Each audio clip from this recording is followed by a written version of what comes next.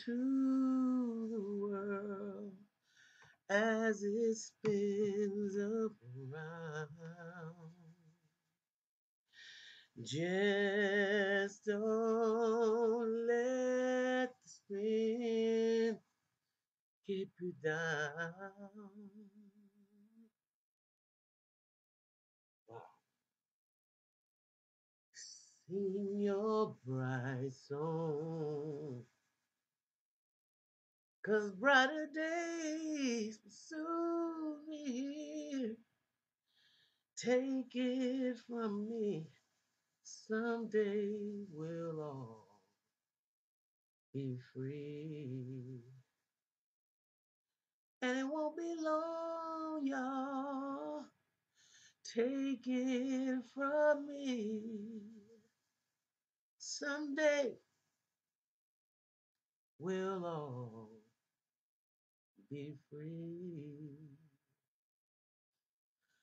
Good morning, good afternoon, good evening, family. Welcome, welcome, welcome to the Mental House with me, your host, Khadija. I don't remember all the words to that song, but one thing in life is certain. Well, this point three. If you born, that's one, you're gonna die. And then while you're here, you're gonna pay taxes. Unless you find yourself completely off the grid. But let me get serious, you guys. You know, as an elder, now when I look at what the writers from centuries ago, they call them scribes back then, but they are your authors. Those were your past day authors, um, and they wrote literature, scripture. Some of it that found its way into that Bible, some of it in the Quran. But they were just writers. And one thing that the evolved spiritually can do is they can foresee and they can prophesy some things. And the more they tap into that energy, the stronger it becomes. When I look at everything that's happened in the last, jeez, I don't even want to go back and say since the inception of Jim Crow, white supremacy, and all the negative connotations that we live and have to deal with in a society. I try to go back to just thinking about us as black folk or whatever you want to call yourself, and what Willie Lynch said about us. And in that Willie Lynch letter, he had all these components that he identified that would be um, definitely, definitely, they would be successful if they were implemented to the slave. And there was things like pitting the old slave against the young slave, pitting the light skin against the dark skin. And what he said was, what we want to do is we want to see whatever differences that they have, and we want to magnify.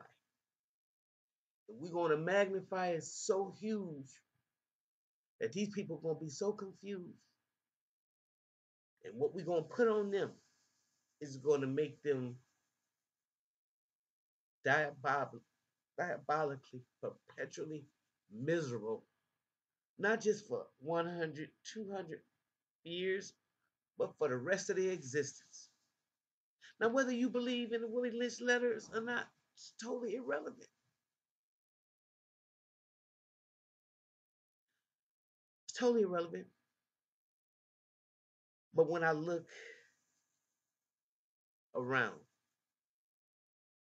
and being some of the residue from the 60s, the 70s, and to see the movement of Ja people, the exodus, and turn around now and see all what I'm seeing, I mean, even I can, I'm not even going to blame it on because of young people getting high. Because let me tell you something. The Panthers were started with a bunch of young people getting high. Okay. I'm not saying it's the best thing, and I'm not advocating for you to get high. I'm just saying what happened to the will to change things. I couldn't even make a video because I thought that our sons, our brothers, our nephews, our fathers will make a stand on Sunday and give us a chance to finally change the whole narrative and have a real discussion about white supremacy. I had that much hope because I've been through a lot. And now what I see, unlike when I grew up, is these men folk don't have no testicular fortitude whatsoever. And I don't want to hear nobody coming on here with no comments talking about what women did to these men because let me tell you something. I as I've been gathering information about this for the sports, mental health sports, I've been looking at all the athletes that come from a two-parent home, not a one-parent home, but a two-parent home, and who had fathers that was active in their lives. And now they're in the NBA making money and they're spreading their seeds all across the United States of America. Anybody know that you can't effectively raise a child that way? I don't give a damn how much money you got. You just asking for a breeding ground of resentment. Okay? You got 20 damn kids and they got 20 damn different mothers. And you think that's any different than a baby on the corner? Because you got money? You just a high price slave. And you had an opportunity just like a few years ago when the Clippers had the opportunity to change the course of all of this. See, and the people from my generation, we would have bit. Y'all are the weakest. Y'all are the weakest link. All you know how to do is throw rocks and hide your hands. I'm a 50s baby. I speak it like I see it. Okay? If I'm wrong, I take responsibility for my shit. But y'all really weak. And you're so weak, I'm ashamed. Because all I keep thinking about is Malcolm and Martin, Elijah, Amiri Baraka, Stokely Carmichael. What you want? Kwame Ture, H. Rap Brown, Ali Anwar Sr.,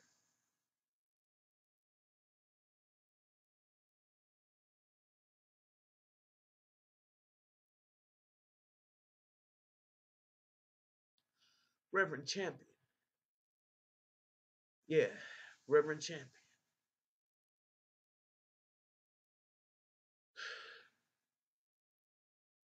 I don't see that no more, y'all.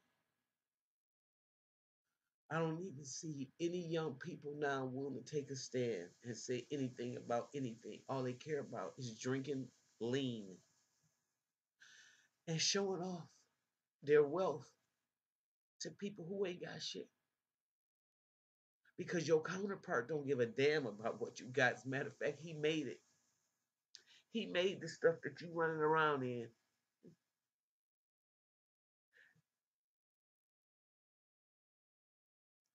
You showed me that you just high priced slaves.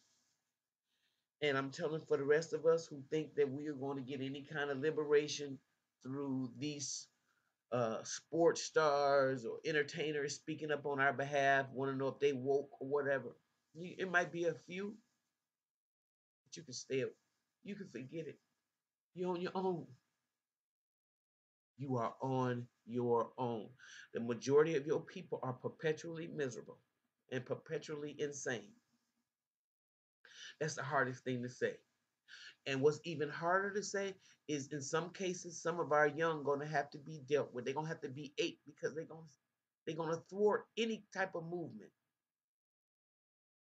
that can be positive. In fact, they'll be the ones that shut it down with the drugs and the lean and the Percocets and the Mollies and the ecstasy. And they'll be talking about the turn up when you try to stop people from getting locked on a FEMA camp.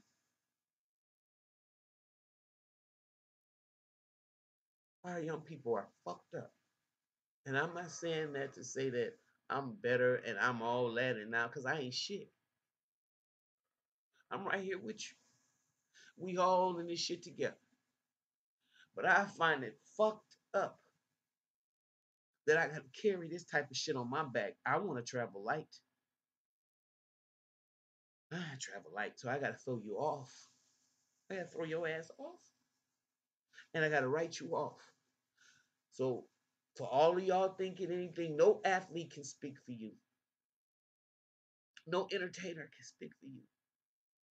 And so if you out here buying these Jordans and you out here buying these people's shoes and clothes and representing and buying, you a damn fool.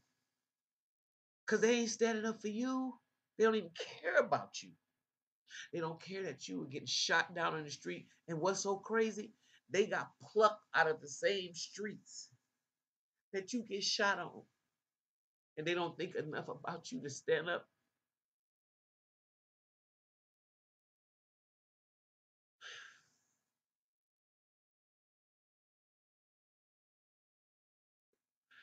We are silly, foolish people. And unless we want to get real and talk about this kind of stuff,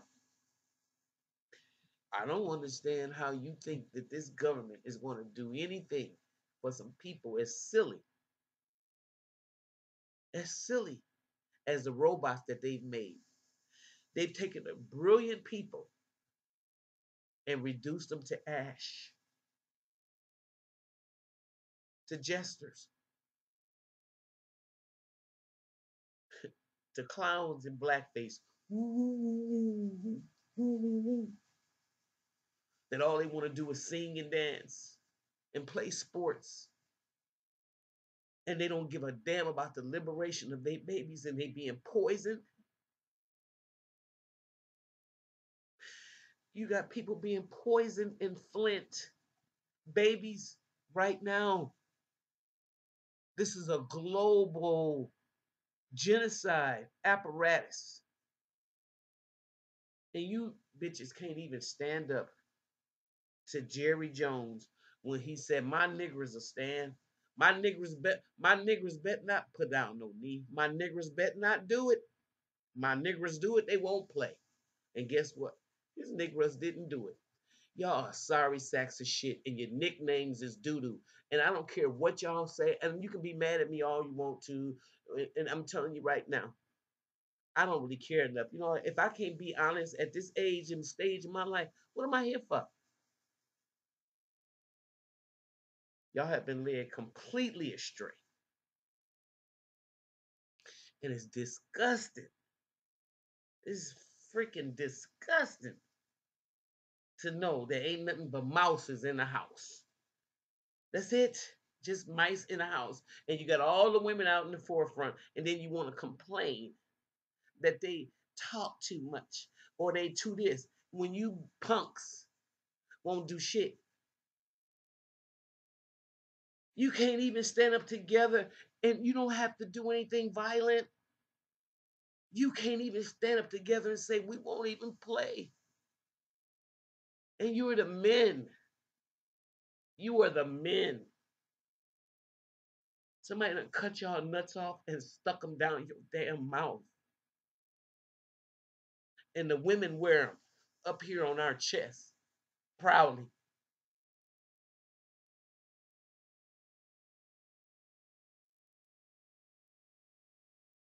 Y'all know damn well I'm not saying all men and I'm not saying all women.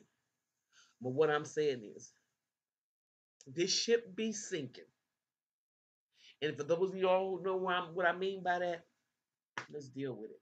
This ship be sinking. All right? All right. I'm out of here. You like what you hear? Please like, subscribe, and share. And I'm going to see you next time right here in the mental house. Bye bye.